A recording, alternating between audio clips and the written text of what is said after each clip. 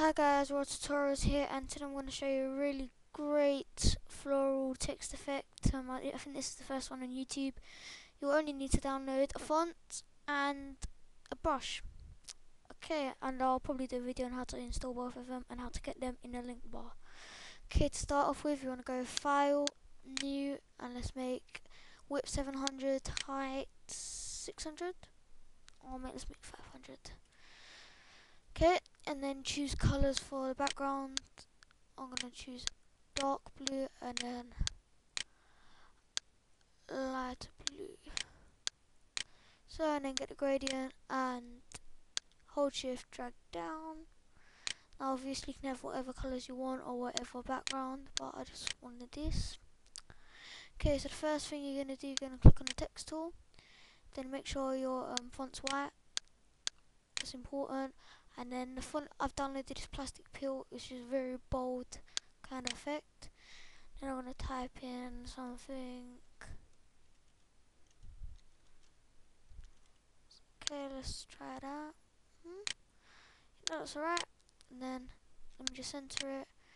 If you want to center it, click on the layer and click Control A, and then it's this one and this one. So it's centered it exactly. Control D, deselect.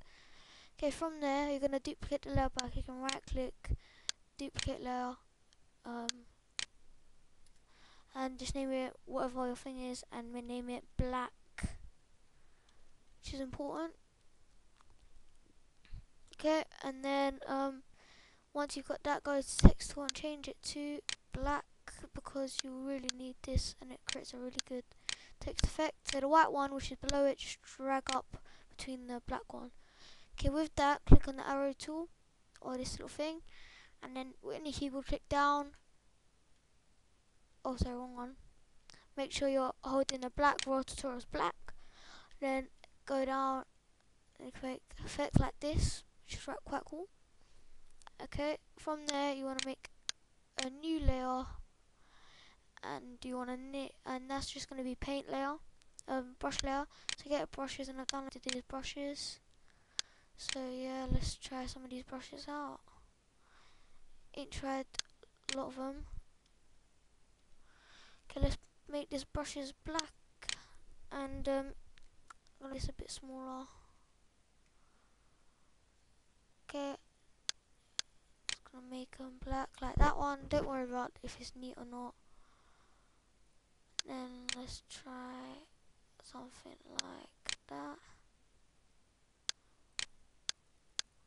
Yep. Might need to click a couple of times as it might not be as bright. Then just something around there. Okay, once that's done, on the Raw Tutorials layer, not the black one, click Control and click on the fumble. And what you're gonna do, you're gonna click this one of these two. Let's choose this one. You're gonna right click and select inverse, and hit delete on your keyboard. So also, and then go back to layer 1, hit delete on your keyboard, and the rest of it will disappear. Click Control D and it'll go away, so you've got something a bit like this. Okay, next thing you're gonna do, click on the Raw Tutorials, go right click, blending options. We have to add some options onto this. Okay, let's add a drop shadow. Let's change. Oh, I think I need to change this to 8. Yep, that's alright. Okay, and then you want a inner shadow. Let's change it to, make this a bit around 13. Let's make a stroke. Let's make it white. And let's make it size 3 and opacity 100%.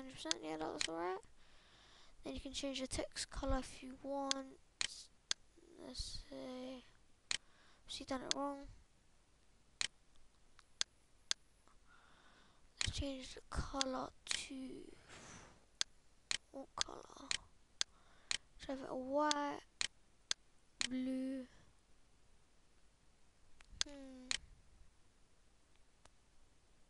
Yeah, let's change it to that color.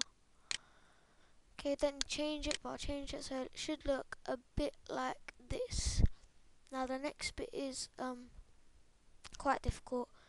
Now you want to make a new layer, and with the font, the brushes that I've downloaded for you, which you've downloaded, so I think it's one of these.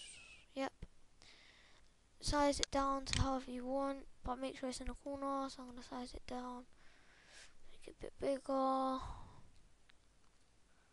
Don't worry, guys. This one should be a bit neat. So that one don't matter, and then make a new layer and do it around the same place. No, basically just delete that, sorry, and then duplicate the layer. And with that layer selected, click Control, hit that, and then click Edit, Free Transform, Rotate, and then I think you can just drag it to the top. Where's it meant to go? Where you want it to go? Click Control D, so it should look a bit like this. Don't worry, drag it below both of them, both layers. So it looks a bit like this. Now with these two layers, we're going to merge them down. Change opacity. You can't see a lot. Now you have to trust me on this one, but you want to create a print scan preview. Print scan, Control V. Look a bit like this. Okay, I might need to size it down. So yeah, edit, transform, scale. I think that was it. Make sure it just about fits your page. This one you're gonna really have to trust me on, but it comes out with such a good outcome. I recommend that you do it. So yeah, then unlock it, just drag it. Okay, from there,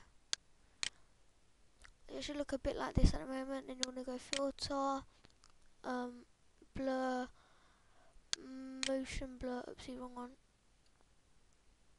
Filter, blur, motion blur, and then just -45 angle and 999 pixels thing. Then just drag it down a bit, and then Control T to make it a bit bigger, till you get something a bit like this, and then change the opacity so you can see it quite a bit, so like that. And there you have it, a really cool text effect. Then you can change the colours or whatever, I don't really mind, but there you have it. So thank you for watching. Please subscribe. World Tutorials.